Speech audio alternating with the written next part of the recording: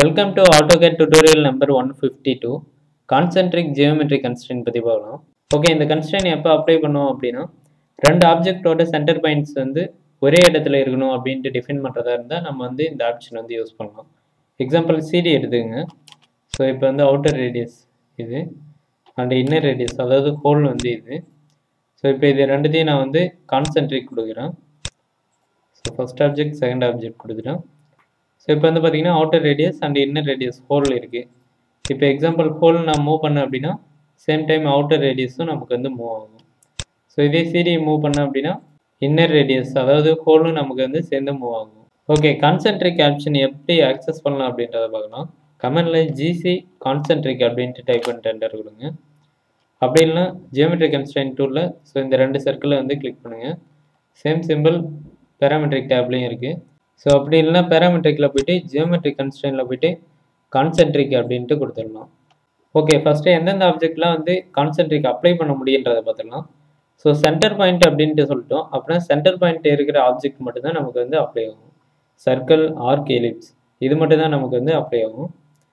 So இப்போ example circle எடுத்துங்க.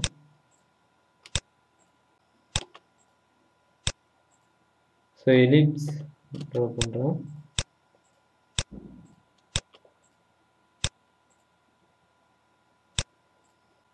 Arc draw பண்ணுறேன்.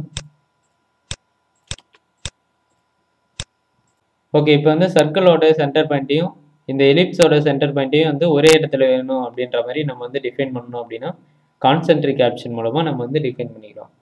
ஓகே, இப்போ Gcconcentric போயிட்டு ஃபஸ்ட் ஆப்ஜெக்ட் அதாவது எந்த சென்டர் பாயிண்ட் வந்து நமக்கு வந்து ரெக்வயர்டோ அதை வந்து ஃபஸ்ட் ஆப்ஜெக்டை வந்து செலக்ட் பண்ணணும். எக்ஸாம்பிள் எலிப்ஸோட சென்டர் பாயிண்டில் வந்து சர்க்கிள் வேணும் அப்படின்னா ஃபஸ்ட்டு வந்து எலிப்ஸ் வந்து செலக்ட் பண்ணணும். ஓகே, இப்போ நான் வந்து சர்க்கிள் கொடுத்துட்டேன் ஃபர்ஸ்ட் ஆப்ஜெக்ட். ஸோ இதோட சென்டர் பாயிண்டில் வந்து எலிப்ஸ் வந்து வேணும் அப்படின்ட்டு டிஃபைன் பண்ணிட்டேன். இப்போ வந்து சர்க்கிள் மூவ் பண்ணேன் அப்படின்னா நமக்கு எலிப்ஸும் வந்து சேர்ந்து மூவ் ஆகும். ஸோ இப்போ இந்த ரெண்டு ஆப்ஜெக்டையும் செலக்ட் பண்ணி பார்த்தீங்கன்னா அதோட சென்டர் பாயிண்ட் வந்து சேமாக தான் இருக்கும் நமக்கு. ஓகே, இப்போ எக்ஸாம்பிள் ஆர்க்கையும் எலிப்ஸையும் நம்ம வந்து கான்சென்ட்ரிக் பண்ணலாம். ஸோ Gcconcentric போயிட்டு எலிப்ஸ் வந்து செலக்ட் பண்ணிவிட்டேன். அடுத்தது வந்து ஆர்க்கு கொடுக்குறேன். ஸோ ஆர்க் வந்து எலிப்ஸோட சென்டர் பாயிண்ட்டுக்கு போயிடுச்சு. ஸோ இப்போ இந்த ரெண்டு ஆப்ஜெக்டையும் செலக்ட் பண்ணிங்கன்னா சென்டர் பாயிண்ட் வந்து சேமாக தான் நமக்கு வந்து இருக்கும். ஸோ ஒரு ஆப்ஜெக்டை மூவ் பண்ணால் நமக்கு வந்து அடுத்த ஆப்ஜெக்டும் நமக்கு வந்து மூவ் ஆகும். ஓகே, தேங்க்யூ ஃபார் வாட்சிங்.